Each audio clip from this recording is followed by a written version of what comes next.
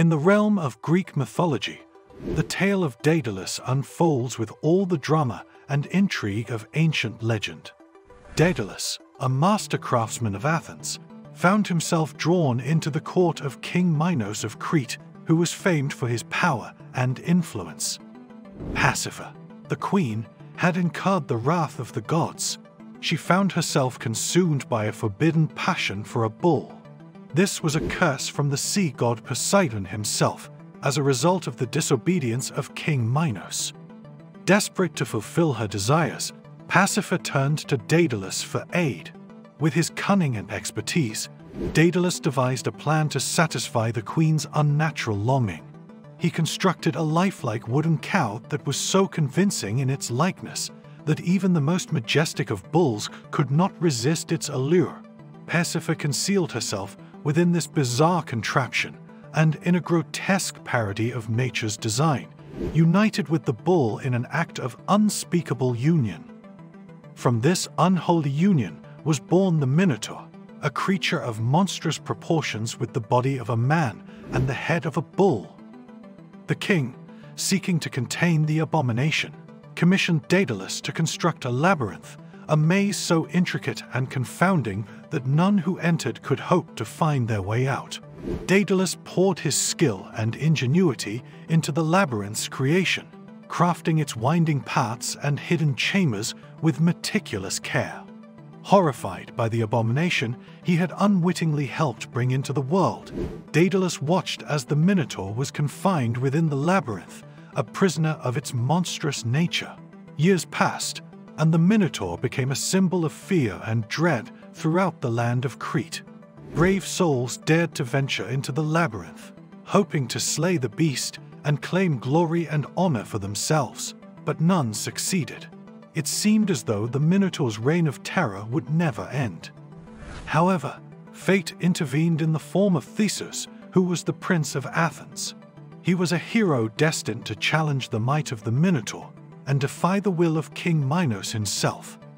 Guided by the love of Ariadne, daughter of Minos, Theseus ventured into the labyrinth armed with nothing but his courage and a ball of golden thread, which was one of Daedalus's inventions, gifted to Ariadne. With Ariadne's thread to guide him, Theseus navigated the labyrinth's twisting passages until he stood face to face with the Minotaur itself. In a battle that would be sung of in songs for generations to come, Theseus faced down the monstrous creature and emerged victorious. He slayed the Minotaur and freed the land of Crete from its terror. But victory came at a cost. King Minos, enraged by the death of his prized monster, turned his wrath upon Daedalus, accusing him of treachery and betrayal. In a fit of vengeance, Minos imprisoned Daedalus and his young son, Icarus, within the very labyrinth they had created. Yet, even in the depths of despair, Daedalus refused to surrender to despair. Drawing upon his boundless creativity and ingenuity, he devised a daring plan for their escape. Using feathers and wax gathered from the creatures of the island, Daedalus fashioned wings for himself and his son, wings that would allow them to soar above the walls of their prison and flee to freedom. As they prepared to take flight, Daedalus warned Icarus of the dangers that lay ahead. "Fly neither too low, lest the sea drag you down, nor too high, lest the sun melt your wings away," he cautioned. But Icarus, young and reckless, paid little heed to his father's words, caught up in the exhilaration of their impending escape. With a cry of joy, Icarus spread his wings and took to the sky, soaring ever higher on wings of wax and feather. For a time, it seemed as though their plan would succeed, as they soared above the waves and the wind whispered in their ears.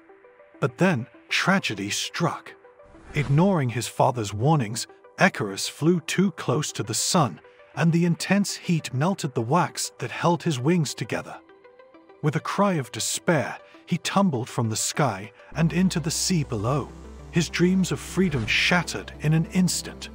Heartbroken by the loss of his son, Daedalus continued on alone, his wings carrying him ever onward until at last he found refuge in the distant land of Sicily.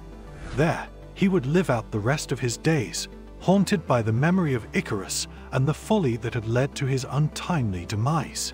And so, the tale of Daedalus and Icarus passed into legend, a cautionary reminder of the dangers of hubris and the consequences of defying the will of the gods.